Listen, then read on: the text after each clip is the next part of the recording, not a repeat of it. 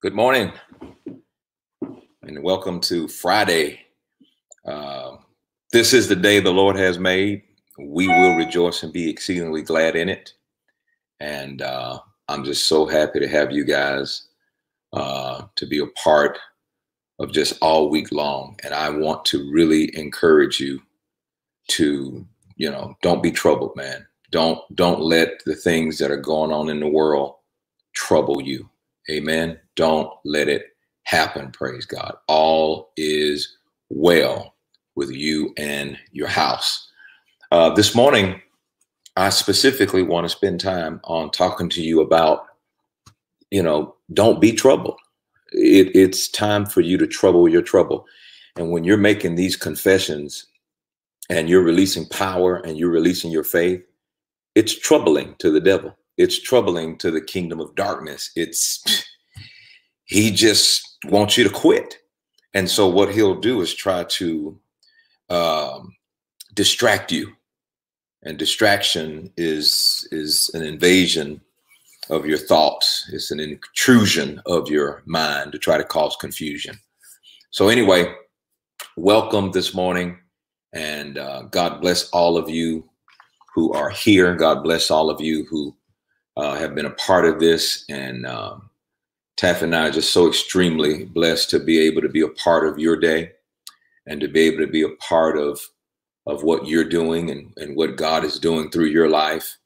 And we're not only gonna get through this, but we're gonna come through glorifying God and giving God all the praise for all the things that he has done. And so I'm just so excited about it. And Sean, we want to welcome you this morning. And Barbara, you guys are welcome this morning. We're giving a chance for everybody to log on. Elise, you're welcome this morning. We thank you so much for being with us. And Rose Jackson, God bless you. Thank you for being here this morning. Kent, thank you so much for being here this morning. I'm preparing a series on the end times. I've not preached on that in a while, and I saw some things like they had a chip party where they were inserting chips on the inside of people's hands, and right after, he was able to use his hands to go and make a purchase. And I was blown away because there's a lot of Bible prophecy that's being fulfilled right before our eyes, and a lot of people just don't even realize what's going on. Jesus is coming sooner than you think. He is coming sooner than you think. And so we want to get not only prepared, but stay prepared for the coming of the Lord. Our hope is in the coming of the Lord. And Zoe and Mark Jackson, we appreciate you guys being here with us. And we're praying for people who are going through. That's what we do. We intercede for people who are hurting. We intercede for people who are in grief. Imagine the number of lives that have been lost. We pray for people who are, trying to figure out how to make it. People who are in fear of their jobs. We pray for you in the name of Jesus. The other night I said that when you plead the blood of Jesus, one of the reasons you plead the blood of Jesus is when you plead that blood, it says to Satan, you have to bypass. You can't touch this. And during the Passover, the blood of Jesus, well, it was the blood of animals at that time that was put on the doorpost, and the death angel had to go past it. And, I'm sure there was nothing really anointed or powerful when they actually applied the blood to the doorpost, but the power was that the enemy had to go past it. The death angel had to go past it. And so it may not seem like you're doing anything when you plead the blood of Jesus over your children, over your finances, over your house. But the power is the fact that Satan can't touch it. He's got to go past it.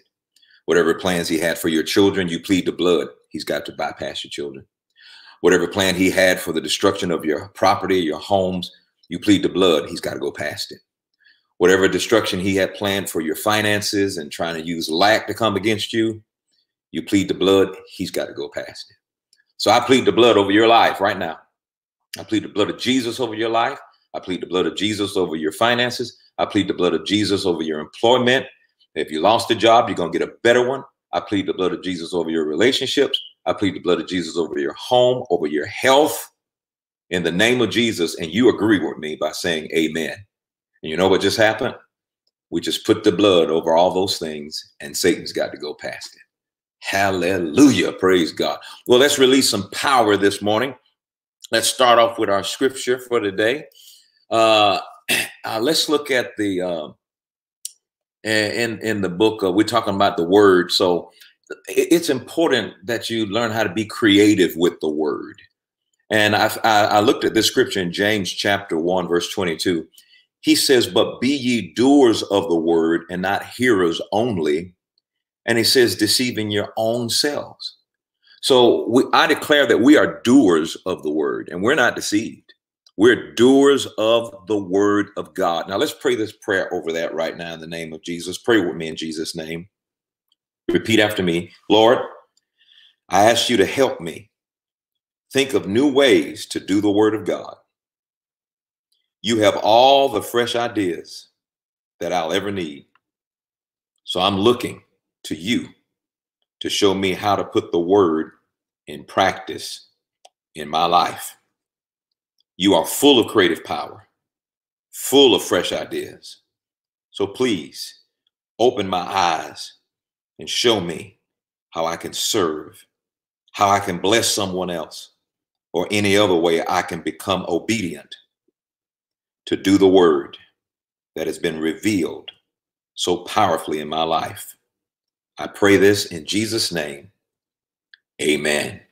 Now, let's make this confession concerning this scripture, concerning being creative and doing God's word. Say this after me. I declare that I never run short of ideas on how to walk out the word of God that has been preached to me. I do what I've heard. I obey what I've read. I get better and better every day at finding ways to put into operation the word that God has so graciously brought into my life. I declare this by faith in Jesus' mighty name. Amen. Come on, let's declare Psalms 91 in our lives this morning. Let's do it again. Somebody says y'all do that every morning. Absolutely. We're letting that devil know we're not letting off the pedal. Psalms 91. Let's declare it. I declare that I will dwell in the shelter of the Most High. I declare that I will find rest in the shadow of the Almighty. I declare that God is my refuge and my fortress. I declare that you are my God, in whom I trust, and with great confidence, in whom I will rely. I declare that God will rescue me from every trap and protect me from every disease. I declare that I am covered and protected by his outstretched arms. I declare that God's faithful promises are mine, and they are my armor, and they are my protection. I declare that I will not be afraid of the terrors of the night, nor of the arrows that fly in the day. I declare that I will not dread any disease that stalks in the darkness, nor any disaster that strikes at midday. I declare that because God is my refuge and the Almighty God of my home, no evil can befall me and no plague can come near my dwelling. I declare that God has ordered his angels to guard, defend, and protect me and my house. I declare that God's armies of heaven will keep me from falling. I will walk unharmed and kick anything that is evil from my path. I declare that because of God's love for me, I will call upon him and he will set me above all my troubles. He will deliver me from all my fears, and he will honor me with his presence and his power. I declare that he will reward me with long life, and he will show me his salvation. Now let's make these confessions concerning our comfort and our strength. And we're going to talk about how to stay out of this trouble. Say after me out loud, I am increasing in the knowledge of God. I am strengthened with all might according to his glorious power. I am delivered from the power of darkness, and I am translated into the kingdom of his dear Son. I am born of God, and I have world overcoming faith residing on the inside of me. For greater is he that is in me than he that is in the world. I will do all things through Christ, which strengtheneth me. The joy of the Lord is my strength. The Lord is the strength of my life. The peace of God, which passes all understanding, keeps my heart, guards my heart and my mind through Christ Jesus. And things which are good and pure and perfect and lovely and of good report, I think on these things. I let no corrupt communication proceed out of my mouth, but that which is good to edify, that it may minister grace to the hearer. I grieve not the Holy Spirit of God, whereby I am sealed unto the day of redemption.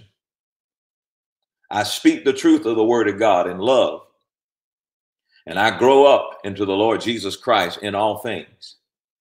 No man shall take me out of his hand, for I have eternal life. I let the peace of God rule in my heart, and I refuse to worry about anything. I will not let the word of God depart from before my eyes, for it is life to me. For I have found it, and it is health and healing to all my flesh. God is on my side. God is in me now. Who can be against me?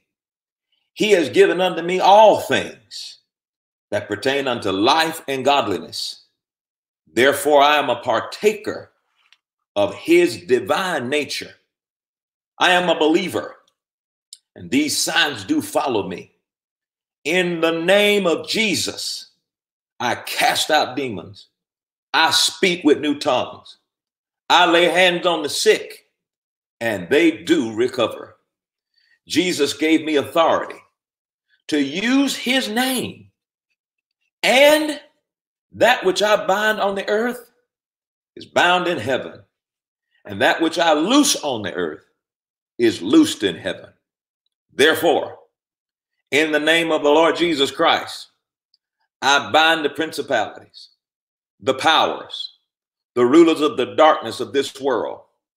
I bind and cast down spiritual wickedness in high places and render them harmless and ineffective against me in the name of Jesus. I am complete in Jesus, who is the head of all principality and power. For I am his workmanship, created in Christ Jesus unto good works, which God has before ordained that I should walk in them. In Jesus' name, amen. I tell you what, your day is set. Your day is set. Look at what he says, and I'll share this and I'll be done. Look at what he said in the book of St. John chapter 14 and verse 1. He says, let not your heart be troubled. You believe in God, believe also in me. Boy, God ministered to me this morning about this. He said, don't you let your heart be troubled. In other words, you're now responsible for whether or not you're going to have a troubled heart all day today, or you're going to resist the trouble that's trying to get in your heart. Let not your heart be troubled. Somebody says, well, how am I supposed to do that? I'm surrounded by trouble. Well, this is how you're supposed to do it. And we spoke of this one other morning. You believe in God? Now I'm asking you a question. Do you believe in God? He said, well, let not your heart be troubled. You believe in God? Well, that's exactly what I do to make sure my heart's not troubled. I believe in God. Every time trouble knocks on the door, your response should be, heart, I don't believe I'm going to let you be troubled today. I don't think I'm going to let you be troubled today, heart. Let not your heart be troubled.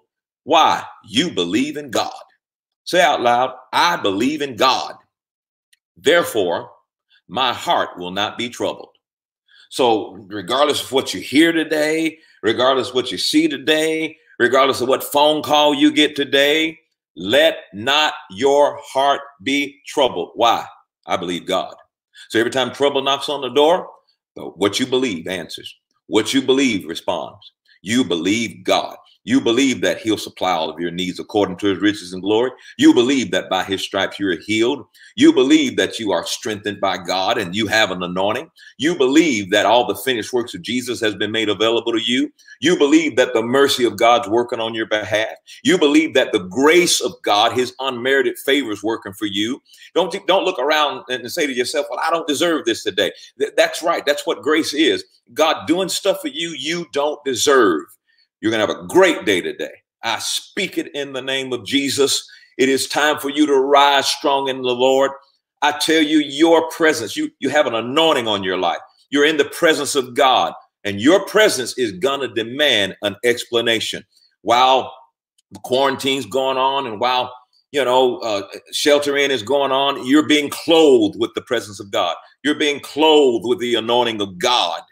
And man, when you start getting around people, they're going to like, what is that? And you'll say, well, I've been spending my time with God. I've been spending my time in his presence. Praise the Lord. And the presence of God in your life will demand an explanation. You be mightily blessed today in the name of the Father, the Son, and the Holy Ghost. Be blessed in everything you do. Bless somebody else. Go and minister to somebody else. Trouble your trouble with what you believe about what the word has said. God bless you. I thank God for you. I'm going to see you again on Monday. And this weekend, join us for our Saturday night service at 6. And then our Sunday morning service. I really believe if God doesn't change my mind, I'm going to continue the series on brokenness versus wholeness. There's a lot of broken people in the world. And sometimes you give birth to fruit, like selfishness. That's a fruit of brokenness. Meanness. That's a fruit of brokenness. There are a lot of things that are part of your character right now that may be a result of brokenness. You might be 50, but you're allowing the brokenness of an 8-year-old to run your life. So pray for me this week. And if God will allow me, then I'm going to continue that series this coming Sunday. Taffy and I love you. We pray for you. You're blessed today. In Jesus' name, have a wonderful day.